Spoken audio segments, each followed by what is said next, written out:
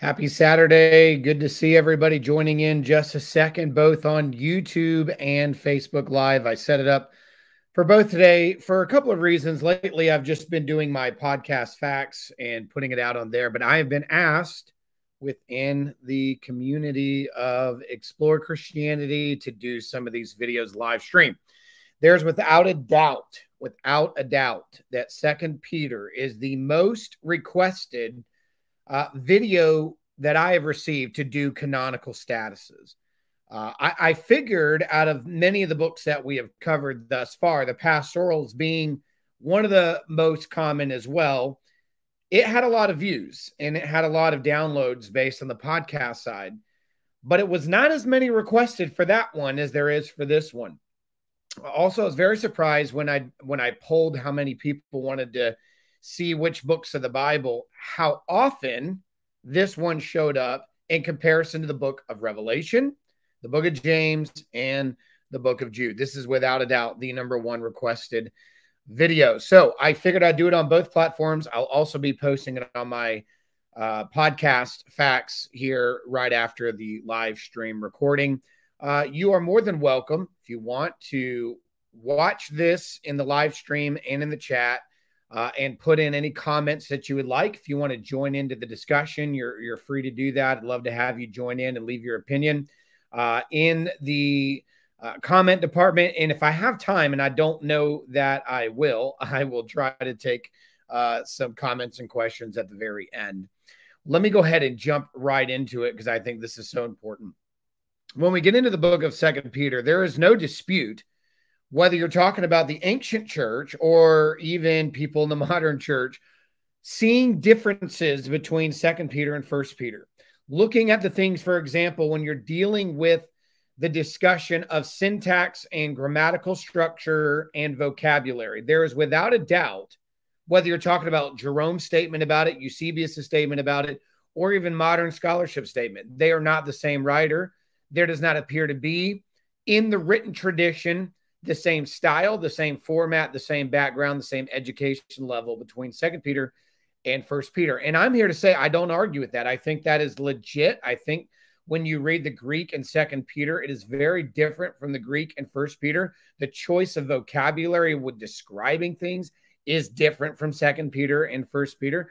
So I have no problem recognizing the differences. The only question that we have to ask ourselves is, why are there differences with the same author being attributed to both? And did the early church struggle with this themselves? I mean, what do we do about differences? Does that negate the fact that it could be and might be Peter doing both or behind both or involved in both projects? So those are things that I want to examine today. I want to take time to look into. It is without a doubt debatable. The question is, did Peter write this epistle? Now, there is indication very early on that Peter did write this epistle. One of the earliest is Origen. He stated when he was doing his commentary on Joshua, and actually, if you remember in my video, if you watch the video or the audio clip of Jude, you'll remember I used this quote of Origen to demonstrate that he believed Jude, 1st, 2nd Peter were all canonical books, going back to Jude and Peter. Here's the quote. When our Lord Jesus Christ comes, whose arrival is prior to the Son of None, talk about Joshua, designated, he sends priests, his apostles, bearing trumpets hammered thin, the magnificent and heavenly instruction of proclamation. Matthew first sounded the priestly trumpet in his gospel. Mark also, Luke and John each played their own priestly trumpet. Even Peter cries out with trumpets in 2 of his epistles, also James and Jude. He's dealing with the trumpets. And remember, Origen did a lot of allegory. He took the Old Testament very allegorical. And so when he saw the trumpets that were blown when Joshua was about to attack, he gives numbers to that, saying, well, these were almost prophetic and they were allegorical, reflecting, sounding the trumpets that were going to send forth Jesus at his coming and his first coming.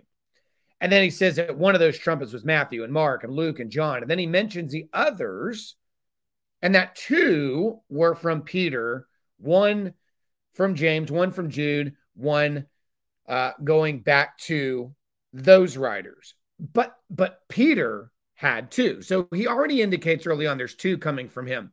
Irenaeus, in his third book against heresies, writing his work that's famously known as Against Heresies, we meet an allusion to Peter, specifically 2 Peter chapter 1, verse 15. Now remember, Irenaeus was trained under Polycarp, who was trained by John the Apostle himself. So he was very close to the apostolic group, very close to the information of the apostolic group.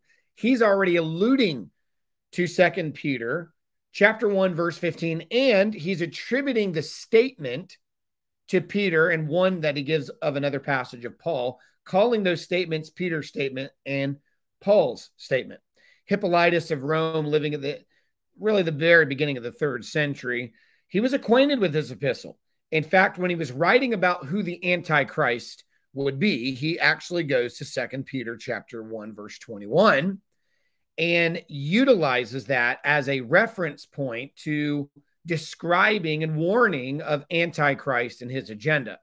Eusebius, the church historian working under Constantine during the early 4th century, he deals with this and wrestles with the fact that it was a disputed book. He actually seems to indicate that Peter didn't write it at times, but then when he went to his canonical list, he said that it was disputed yet received along with Jude and some of the others.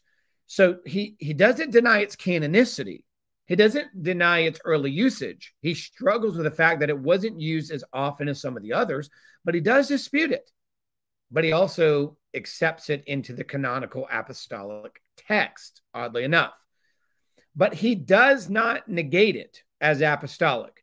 So when I've listened to critics against 2 Peter, they simply go, well, Eusebius didn't even accept it. He says right here that Peter wrote a single epistle and we don't know who wrote the second, and not everybody in the church has received it. But they don't read the whole story of Eusebius. Working through the details of these books, working through the disputes of these books, at the end of the day, you have to consider the fact that though, yes, Eusebius contested the idea of Peter writing it, he did not exclude it from the apostolic collection of canonical books. In the end, that's where he placed it. So we have to keep that in mind. But in there, he also shows that Clement of Alexandria, which is the end of the 2nd century predominantly, knew of the epistle of Peter and even makes the argument that he wrote a commentary on the 2nd epistle of Peter. It appears also, based on my doctoral dissertation, and I've shown the graph and sent it out to many of you in the past, demonstrating that 1st Clement at the end of the 1st century very likely refers to 2 Peter. It could be argued on 2 occasions. In fact, I was about a year ago, maybe even longer than that, I was on Dr. James White's program, and we were going over some of my dissertation work. And one of the places that we were at, he actually pointed out that he would strongly agree and move one of my citations as disputed, being a quote from 2 Peter, to actually a legitimate quote from 2 Peter. And the more and more I've processed it over time, he may have a good point.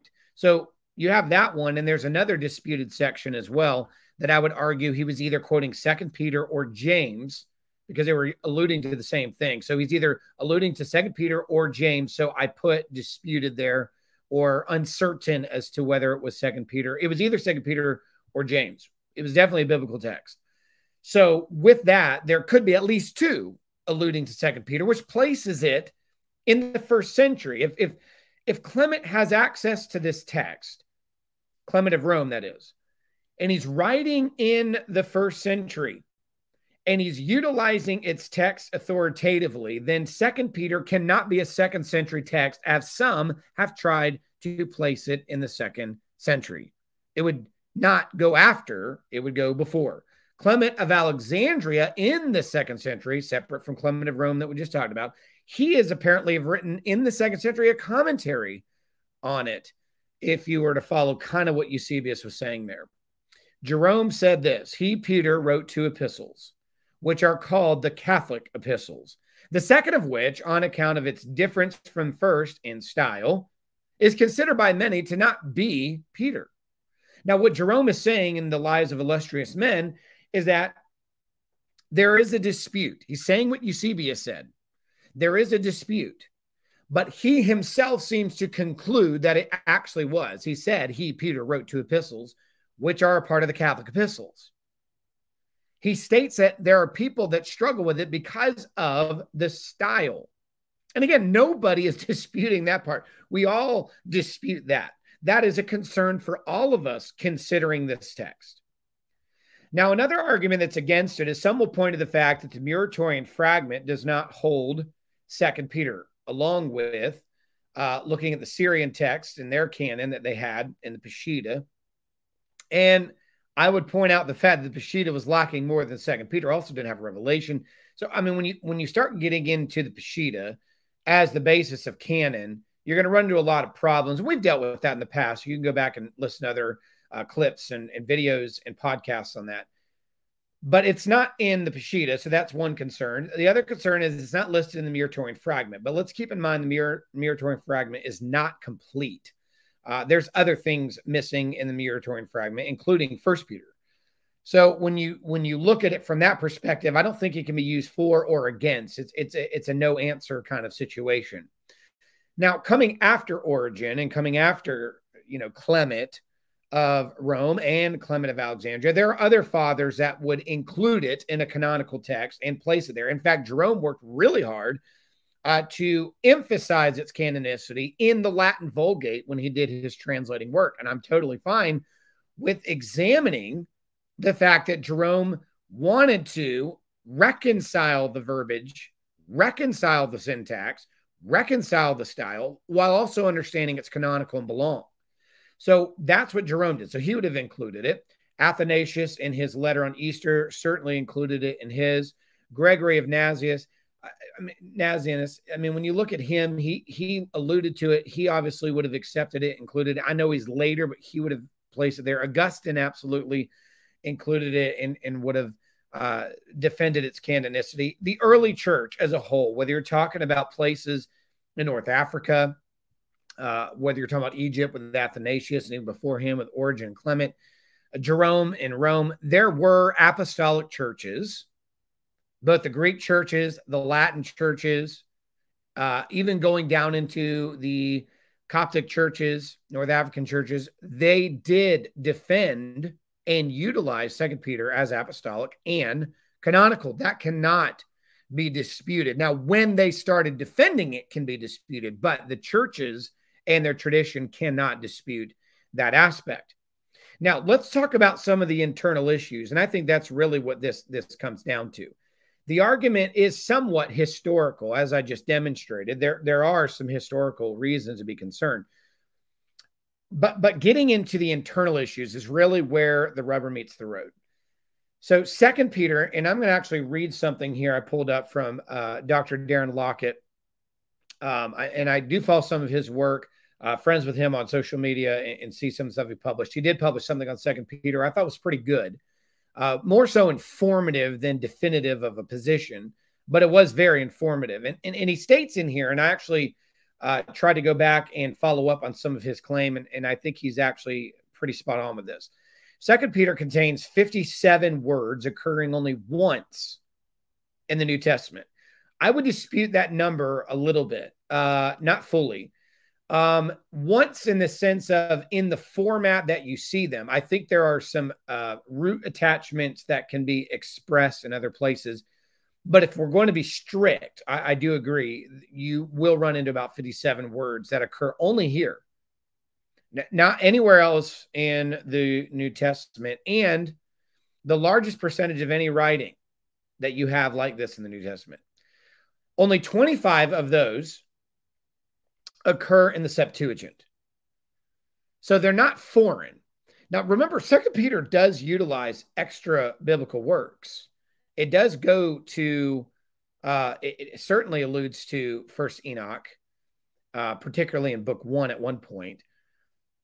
He's alluding to some of the outside sources, entertaining some outside sources like those, using some of the language of the Septuagint when referencing the Old Testament.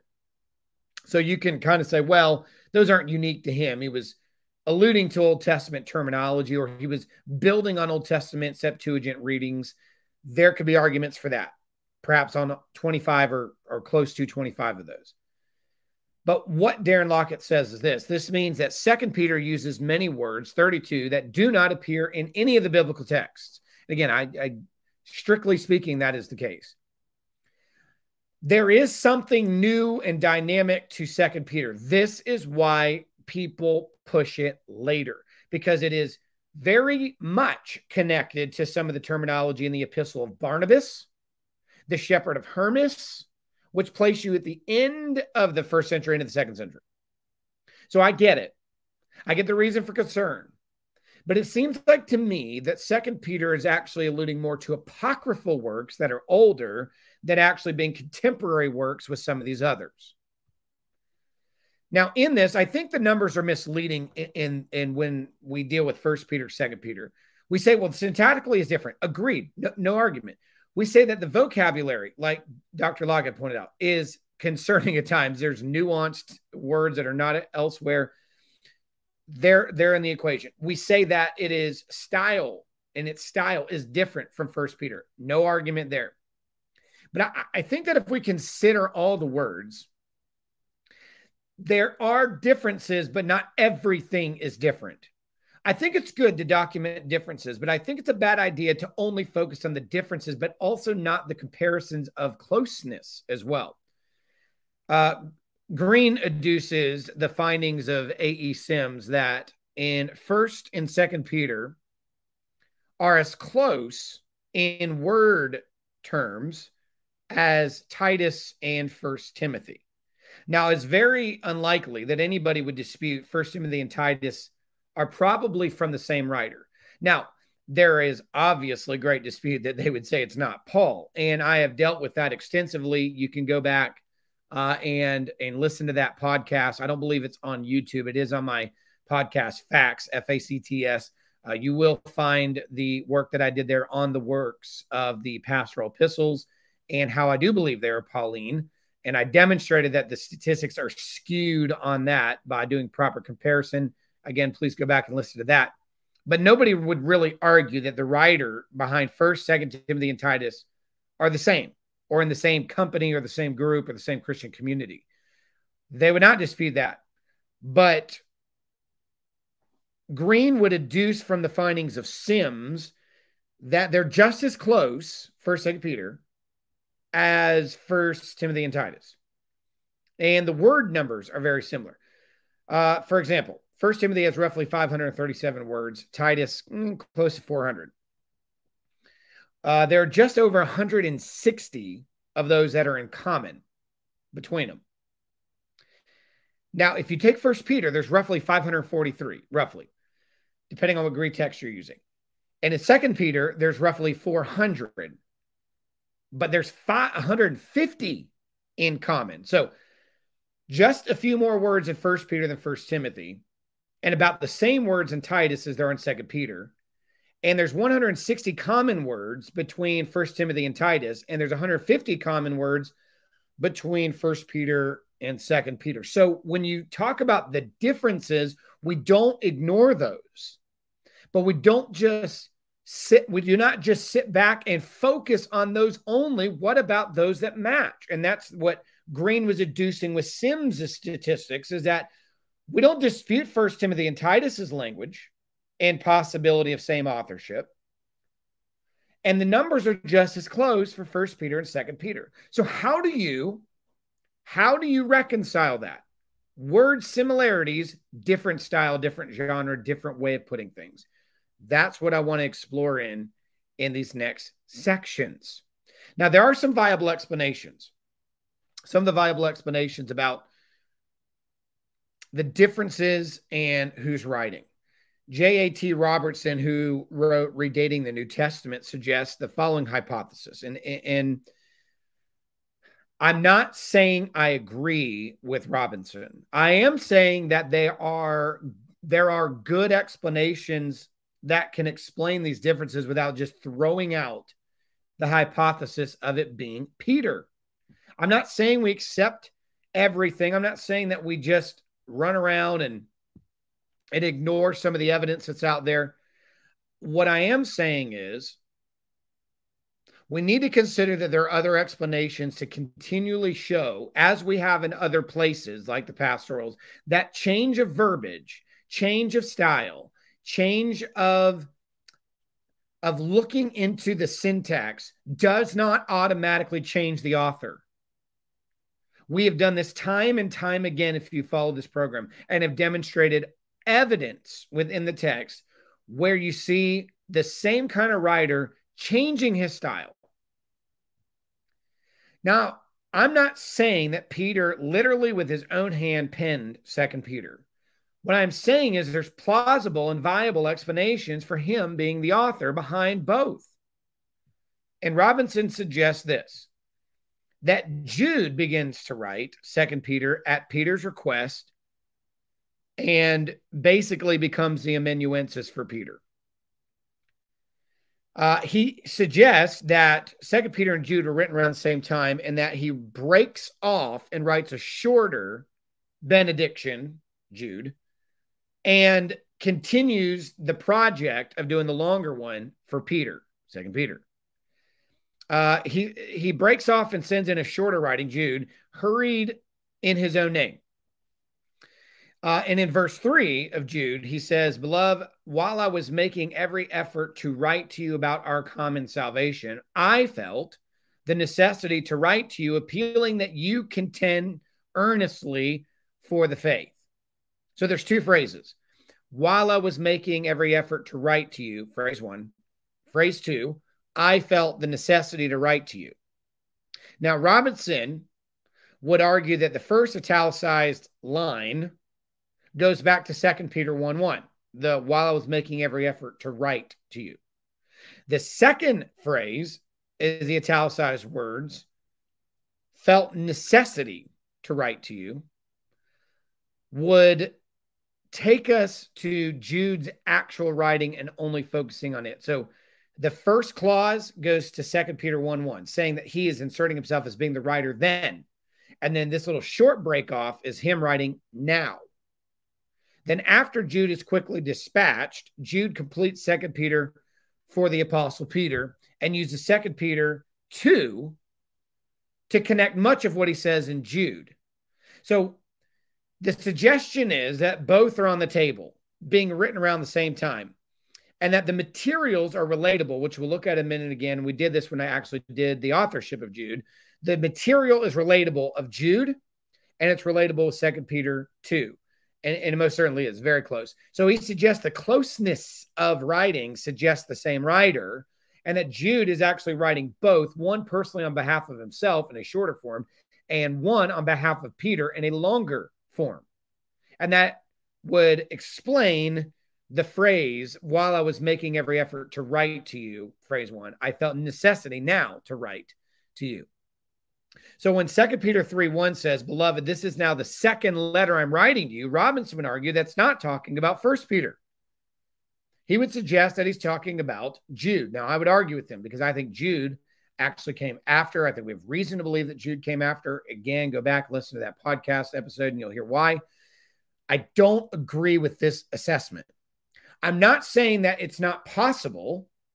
I'm not saying that it's not possible that he is the writer on behalf of Peter. The wording is very close. The material is attached.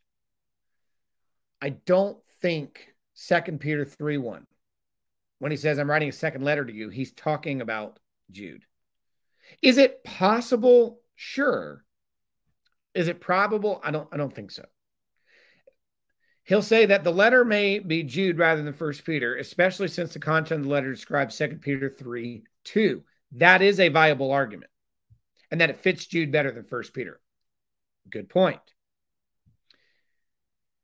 And Jude may have left another signature in 2 Peter.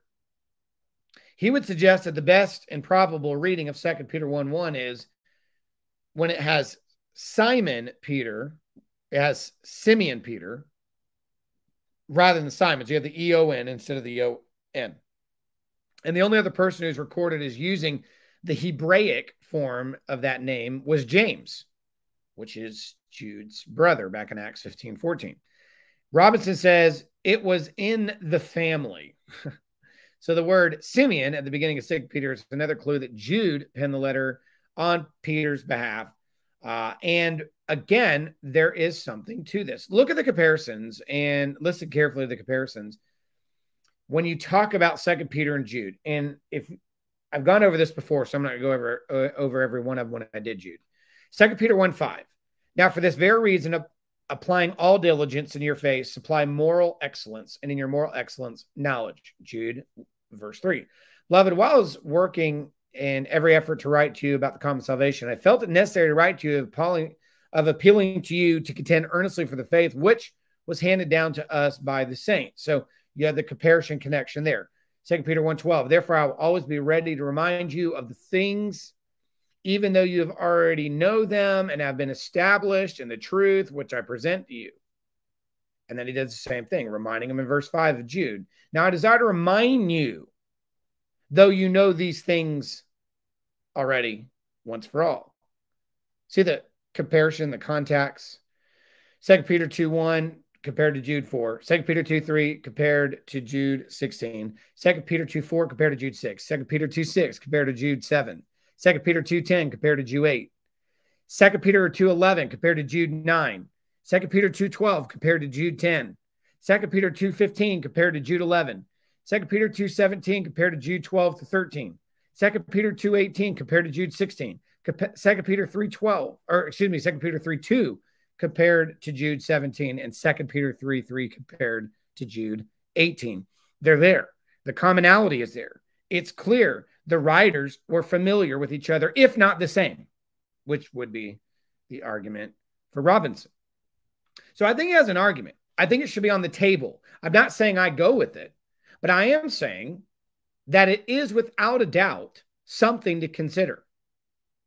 Here's another viable explanation. Peter wrote this letter himself as compared to 1 Peter.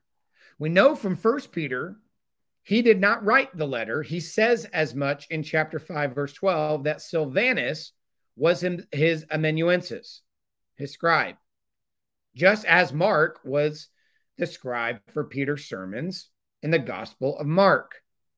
Clearly, Peter is not a writer. He's an orator. I think it is very possible the fact that when you go to 2 Peter, there is no amanuensis listed. There is in 1 Peter.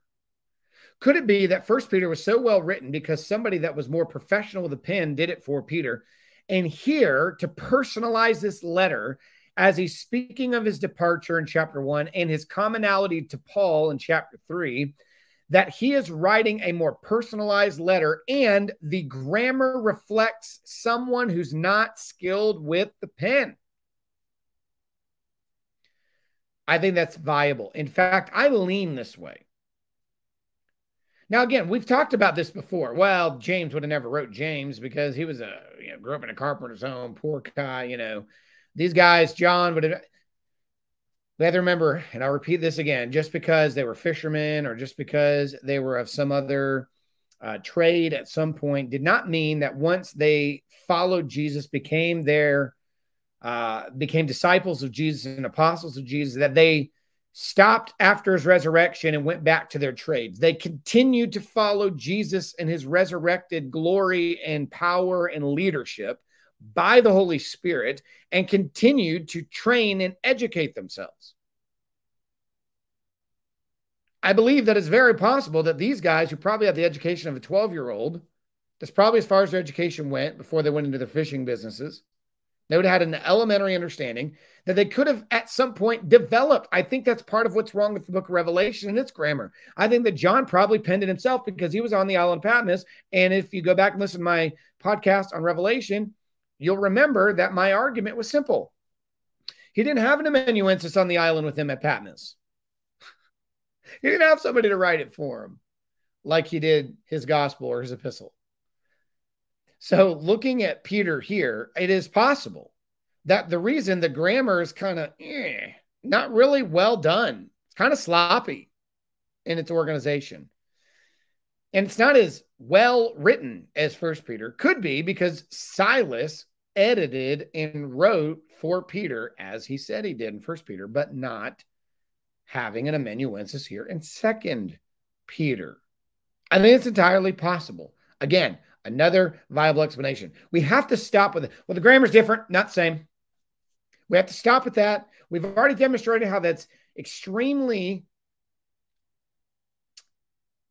incorrect. I'm going to use a nice word, incorrect, to assume that just because something changes, it's not the same. Just because somebody writes different, can't be the same writer. That doesn't work in the commonality of things. I mean, you go study me and you look at my undergrad writings, my research. I suggest you don't.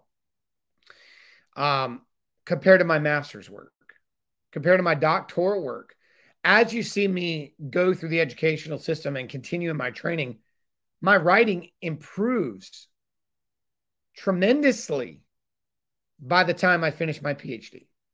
That's just the way things go. So to believe that Peter, many, many years after his fishing journeys, didn't improve upon his writing. He spent time with Paul in Rome. He spent time with Paul in person, in other places, in meetings, in assemblies in Jerusalem. I mean, do we not believe that he could have spent time with Paul? Paul would have helped develop his training in writing? No, it's not as good as Paul's. No, it's not as well written as some of the Gospels like Luke or the book of Acts, but it is coherent and understandable. Could it be that that's what Peter became 30 years after his fishing ministry, in his fishing business? His ministry moved into an apostolic role and over 30 years developed the ability to write to some level? Sure. 30 years is a lot of time. Spending time with Paul, spending time with the other apostles could have influenced him, like Matthew, who had been very literate as a tax collector, learning multiple languages and ability to write up receipts, etc. So let's talk about the internal claims. What about the claim itself? So these are possibilities that could still present it to be Peter. Maybe Jude wrote it for him, as Robinson says. Maybe Peter wrote it himself instead of Silvanus or one of the other companions that traveled with him. What does the epistle claim for itself? Well, the writer claims to be Peter right off the beginning of the letter, 2 Peter 1:1. He's also claiming to be an eyewitness.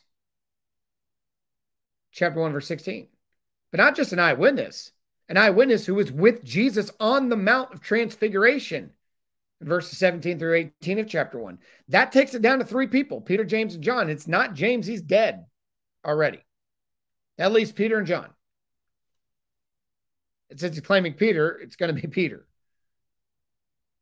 He's maintaining that he's the same Peter that Jesus predicted his death to. If you read 2 Peter 1:14 very carefully, he seems to be alluding to the fact that his death is at hand, as if Jesus told him this would happen. And the only story we have that is comparable to that claim is John 21.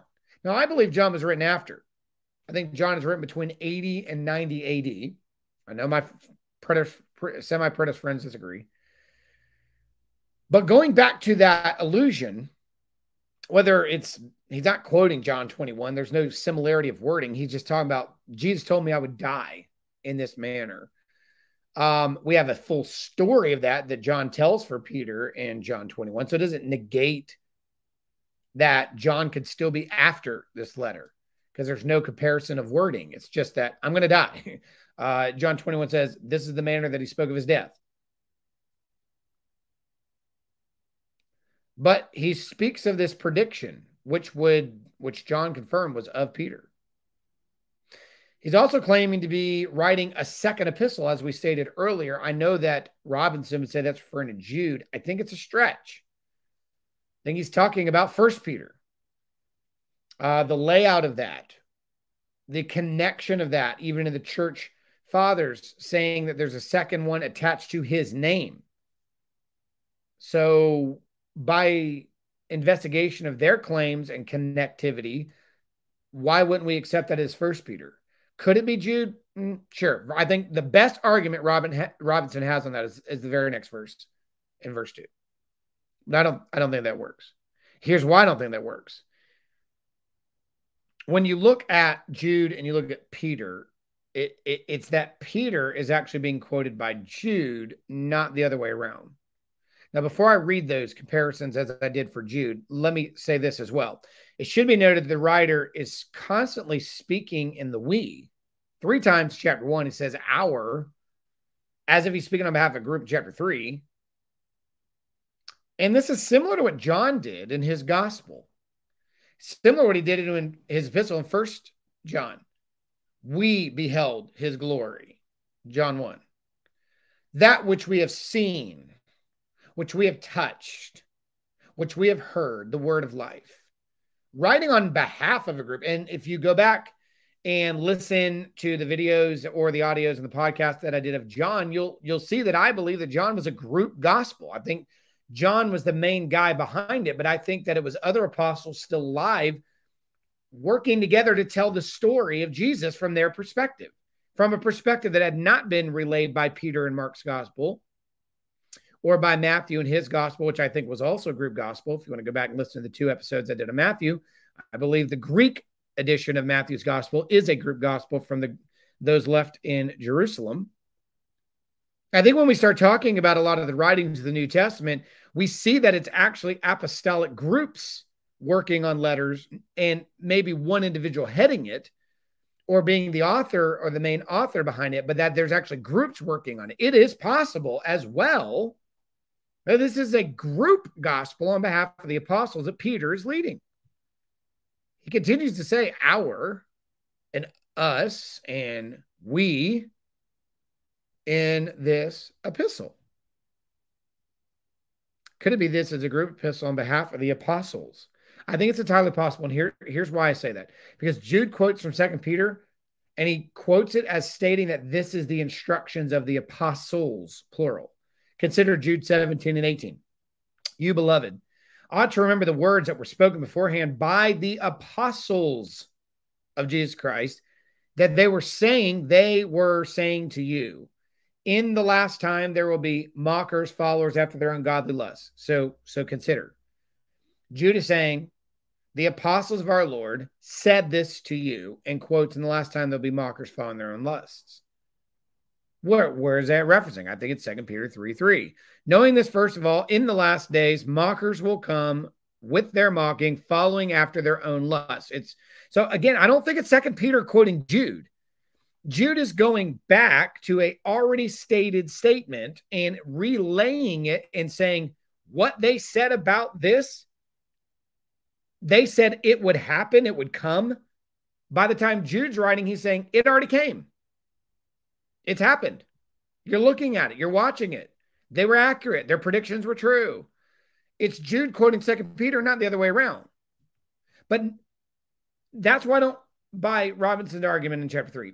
But what it does point out is that Jude says it came from the apostles' teaching, plural. Could it be that Peter is saying us, our, we, just like John did, because he's writing on behalf of the apostolic group? Or somebody else is writing it on behalf of the apostolic group, and the author or the certifier of this is coming from Peter himself. And could that be why they had a hard time tracing it to Peter, but had no problem tracing it as apostolic? Let's back up. Remember what we talked about at the beginning of this program. At the beginning of this program, you go to the very beginning.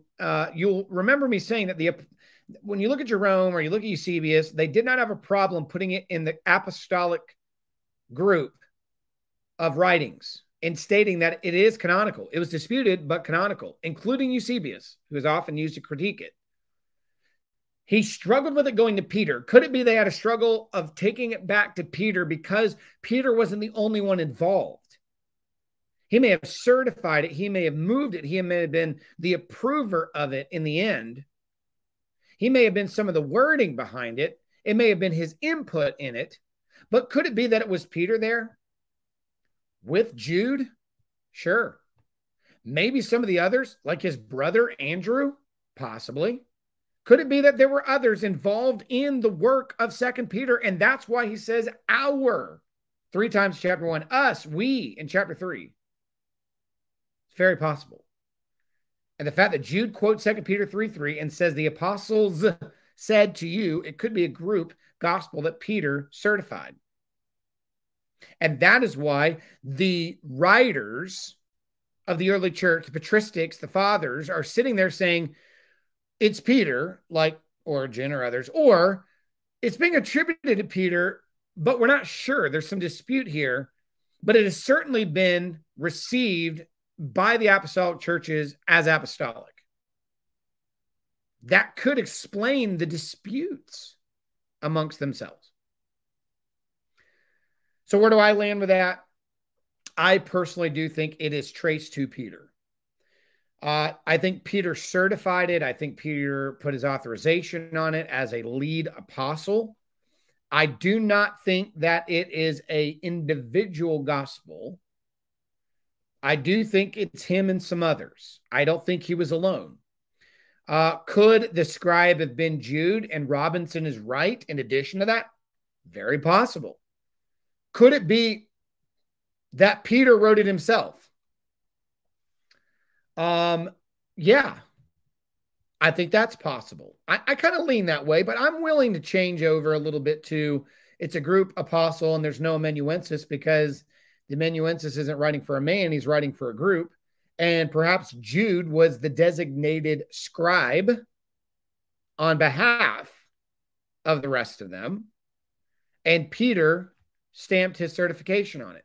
I think it's possible. I think any level of mixture to those hypotheses are very possible without throwing it out. Just go, oh, it's grammatically different. Oh, there's syntactical difference. Oh, there's some word differences. What about the similarities? What about the 150 words that are in equal value that are in 1 Peter and 2 Peter? They're close knit in that many words out of roughly 500 plus. There's still connectivity. There's still unity in wording. So do we just throw it all out? No, maybe there's sections where Peter is speaking and it resembles what he had said for Silas to write or Silvanus to write for him in 1 Peter.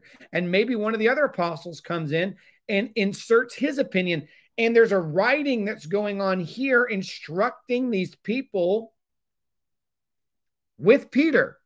And it's kind of a group work. It's possible. But I certainly think Peter's behind it. I think Peter's the main apostle behind it. You say, Stephen, where do you date this? All right. If this is Peter in the apostolic group, which I believe it is, it would be closest to his death. Just based on chapter 1, he's speaking of, I'm about to die just as the Son of God told me I would. Peter died somewhere between 64 and 68. He was killed by Nero, likely crucified upside down. There's dispute whether he or Paul were one of the two that were killed first. Could be Paul was killed first, Peter second. I tend to lean that way sometimes. It's hard to say. If later editors and friends of Peter, which is suggested by some, publish this, you would still have to place it before 78 AD based on Jude quoting what I just read to you out of 2 Peter 3. And if you go back to the video, you'll give my dating of Jude being as early as 69, no later than 78. And again, for this program, I don't have time to go through all the reasons why, but if you're more than welcome to go back and explore why. I place Jude no earlier than 69, no later than 78. So this would have to be before 78 if it's later editors doing it, because later editors would be the basis for Jude actually quoting based on what I showed you from 2 Peter 3:3 being the source by which Jude quotes as already being fulfilled currently, but it was predictive when 2 Peter 3 was written. So I would say it would be somewhere in there. So I would place it personally between 64 and 68, the same time that Peter was killed, when Peter was martyred, somewhere in there. I think he's giving his last will and testaments, and he's doing it on behalf of some of the other apostles that were perhaps with him before his execution. He knew he was about to die. He maybe worked together with some of his church friends and the apostles that were influencing and around. Maybe his brother Andrew was there. Jude was possibly there with him. Either way, he was working together with an apostolic group. Is it possible Jude wrote it for him? Sure. Is it possible he wrote it himself in the poor grammar that it was? Sure. Either way, I don't think we just exclude this on the basis of that. We have historical reason to identify it to Peter. We have historical reason to identify it as apostolic and belonging in the canon. We have multiple reasons to believe that it was working with other apostolic works like Jude. Even in the manuscript tradition, we find it very early on connected with 1 Peter, 2 Peter, and Jude, often together. Working together. So it was a part of the Catholic epistles. The apostolic churches in all the different regions were using it. There was some early dispute there with the Peshitta, but they disputed more than that one. But as a whole, the major churches and all the apostolic churches throughout the world were accepting it, using it, and quoting from it and reading it as apostolic, and many quoting it as Peter. So I would accept it, no doubt. And many of you know this. If you've watched any of my programs, listened to any of my work, I struggled for the longest time.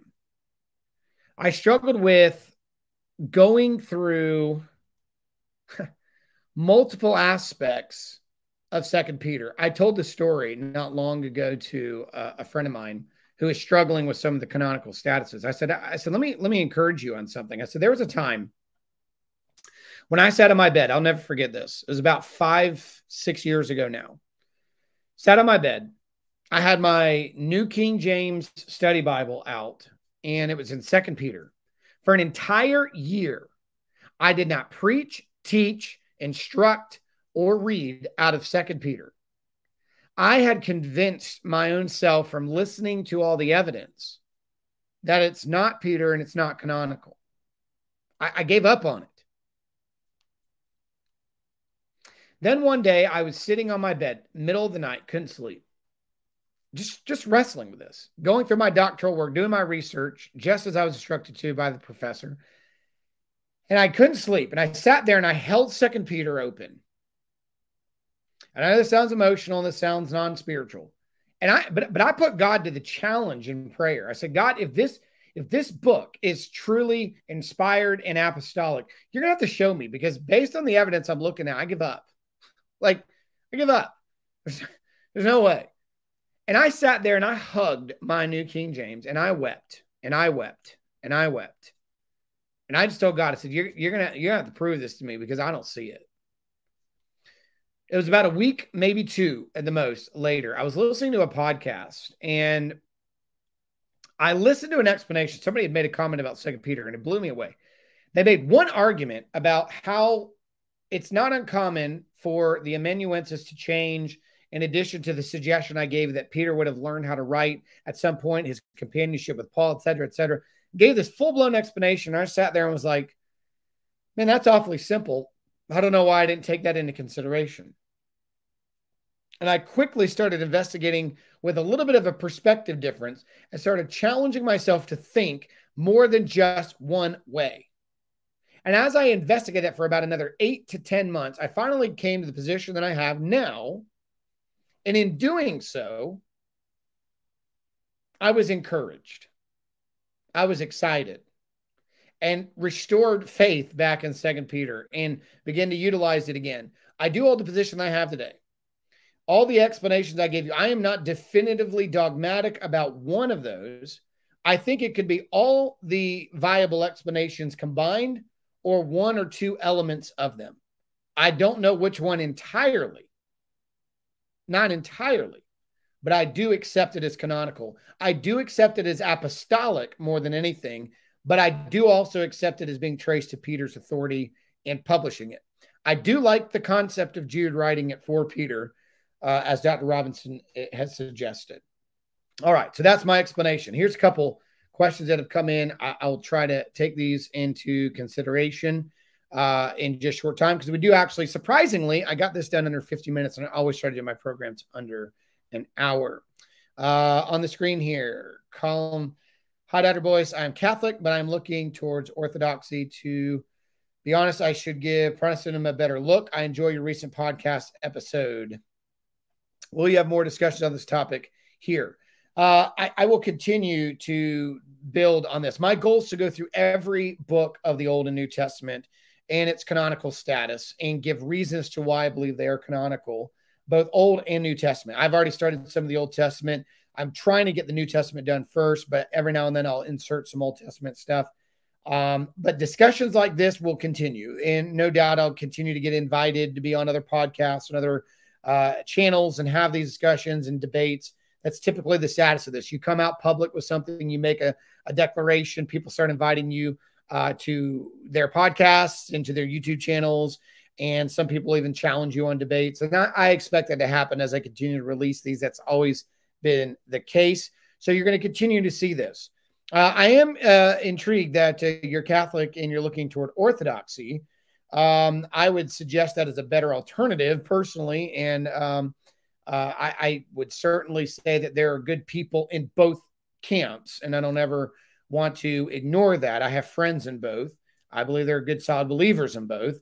I would say Protestantism is worth looking into, but I would also say that you need to consider that there are variations of Protestantism, and there are different looks within Protestantism. So if you want to, feel free to go on our website, and I'd be glad to take an email from you. We have an explorechristianity.net. We can further this discussion through dialogue if you'd like. I would like to point you in a better direction of Protestantism because there's some awful perspectives in Protestantism as well. I also have good thoughts as to some of your questions about continuing these kind of discussions. So if you'd like to, feel free to reach out to me, explorechristianity.net. There is an email there. It'll go to one of our team members, and they will forward it straight to me. One more question. We have time maybe for one more. People in the church don't know about most of these issues, disputed letters. How important is it for them to know about this? What would your advice be to leaders in terms of how to address it? Yeah, Santi, great question. I've addressed this. I just recently addressed this with John Beasley at our conference that we did together, going back to, let's see, that was at the Recovering Fundamentalist podcast conference. Somebody had asked a similar question, and our answer was the same. It's time to expose people to the reality that not everything was peaches. I mean, like everything just went on. Everybody just quietly accepted everything. There was no arguments, no debates, no concerns. The Bible just naturally flew into place without any dispute. Now, I will argue the fact that the canon created almost itself. It was affirmed externally, but the internal layout and how it happened in history did seem to write itself almost. But with that being said, there were times of dispute. Revelation was disputed in Rome. Not really anybody else. Defended at times as well. Hebrews was accepted everywhere but Rome. Rome eventually disputed it, and there was religious bias as to why. We need to know why that was the case. 2 Peter was disputed. James was disputed. Jude was disputed. The pastoral epistles are disputed. There are disputed texts, and we need to have that discussion. And I would advise leaders to expose them to the information and to think outside of the box. And that's what we're doing in these podcasts. We're taking our time and we're explaining these situations, and we're saying, hey, there are valid arguments. We cannot ignore the grammatical, syntactical differences. We cannot ignore this new dialect of vocab that comes into play here that's not anywhere else in the New Testament. We have to consider those things. We cannot throw it out. But we have to come up with plausible, viable explanations as to why that may be the case. And I think that means that we're going to have to stop being lazy. I think that means we're going to have to do some studying. So my advice to the leaders is to expose this information, study it for yourself, understand why you believe what you believe, wrestle with the difficulty, and allow yourself to be exposed to opinions you don't like or have never heard. I think there's no harm in doing that. Good question. Got time for maybe one more Slam RN Q question. Since you think Jude may have helped write 2 Peter, is the book of Jude also written in better Koine Greek than 1 Peter and John? Okay, so let's be clear. I think it's possible, based on Dr. Robinson's perspective, that Jude helped write it for Peter. I personally would lean, as I said it earlier, with that Peter wrote it himself. And that's why it's kind of poor grammar. Jude is actually very, very, very good Greek. That's why people actually are against it being Jude, a half-brother of Jesus growing up in a carpenter's home, because it's too good to be Jude. So there are some that would dispute it was actually Jude at all. But this is one of the reasons I tend to shy away from it being Jude. Like as in the amanuensis for 2 Peter, because it is so different from Jude. What is the same, hear me, is the closeness of content that I had already mentioned. There's well over 14. The closest of content would make us believe that, yes, the writer of 2 Peter and the writer of Jude are borrowing off each other or utilizing each other or group working together. But the syntax is not the same in Jude as it is in 2 Peter. So that's why I don't think Jude necessarily is the actual writer. So I don't think that's the case. And your follow-up is, I am more interested in how the Greek of Jude is. The Greek of Jude is phenomenal. It is actually one of the best in the entire New Testament. I would take Jude as one of the top writers in the way that it's written over many of the other New Testament writers, especially 2 Peter.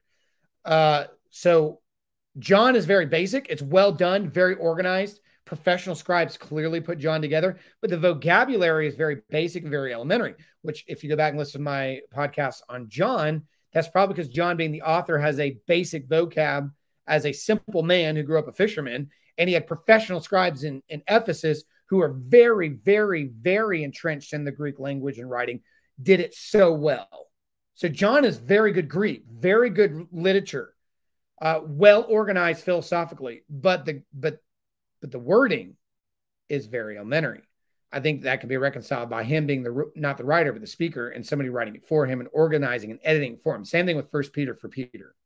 Silvanus doing that for Peter. So yeah, good question there as well.